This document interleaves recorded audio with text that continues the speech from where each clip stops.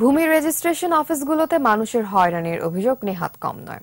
একজনের জমি অন্যের নামে লিখে দেয়া, ঘুষ, দলিল লেখকদের দৌরাত্ম্য, জাল দলিল তৈরি সহ আছে নানা অভিযোগ। জাল দলিল করার সাথে দলিল লেখকরাই জড়িত। কারো কারো সম্পদের পাহাড় গড়ার অভিযোগ রয়েছে। অনিয়ম বন্ধে ব্যবস্থা নেওয়ার আশ্বাস দিয়েছেন কর্মকর্তারা। রিপোর্টে আরো জানাচ্ছেন সাইদুল ইসলাম।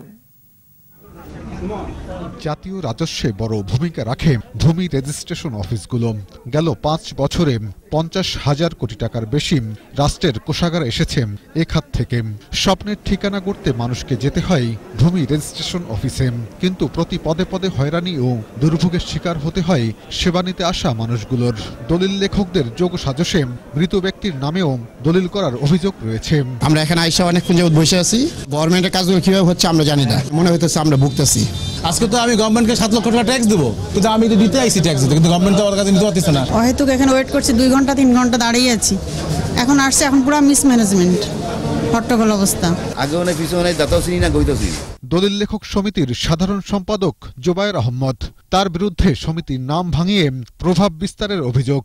জাল দলিল তৈরির অভিযোগও আছে। কয়েক বছর আগে বাড্ডার একটি জমি ভুয়া দাতা দিয়ে বিক্রির অভিযোগে তার বিরুদ্ধে মামলা করেছে দুদক। মৃত ব্যক্তির কাগজপত্র তৈরি করে তিনি জাল দলিল সম্পন্ন করেন বলে এজাহারে উল্লেখ আছে।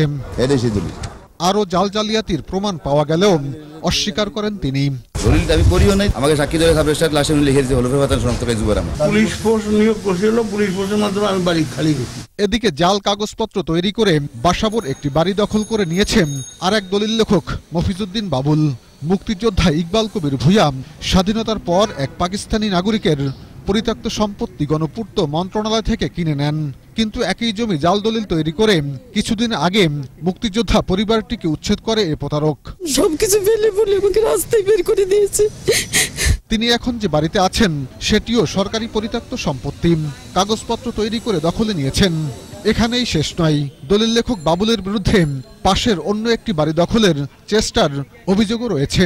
এসব বিষয়ে সন্তোষজনক কোনো জবাব দিতে পারেননি দলিল লেখক মফিজউদ্দিন বাবুল। কত নম্বর বাড়ি? তাদের বাড়িতে দাবি 265। শুধু দলিল লেখকই নয়, বিভিন্ন অফিসে সাব রেজিস্ট্রারে সই জাল করে দলিল করার প্রমাণ পাওয়া গেছে।